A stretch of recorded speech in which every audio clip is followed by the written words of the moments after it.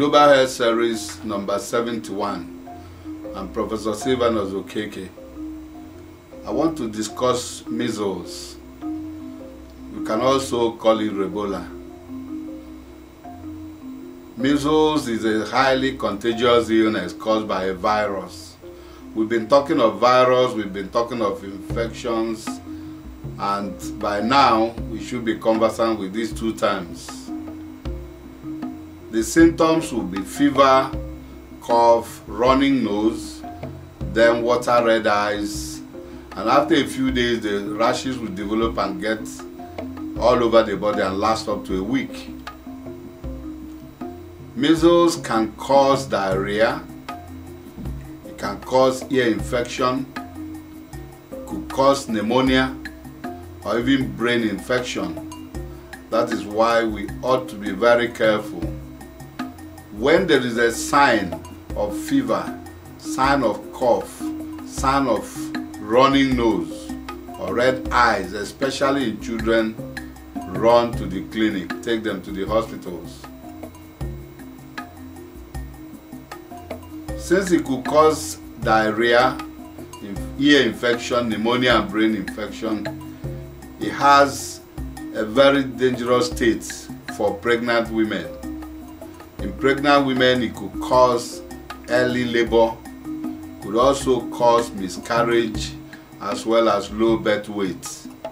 The children will be very tiny and you start wondering what's happening. Measles is spread person to person.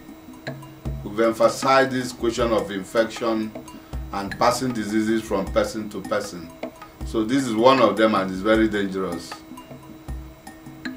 When measles is spread from person to person, it could be that person coughing. When you see person coughing unceasingly, or sneezing, or sharing food, or sharing drink. The virus travels through the air or stays on surfaces. So it's not going to tell you, oh, I'm here, I'm coming.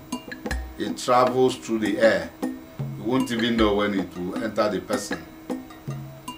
4 days before the rash appears and 4 days after the rash, somebody can contract or contact measles, and that's dangerous. Those that are at risk mostly are children. Infants less than 12 months, you have to be careful how you handle them and look at them on daily basis. Children who are less than 5 years, you have to check them out almost on daily basis too.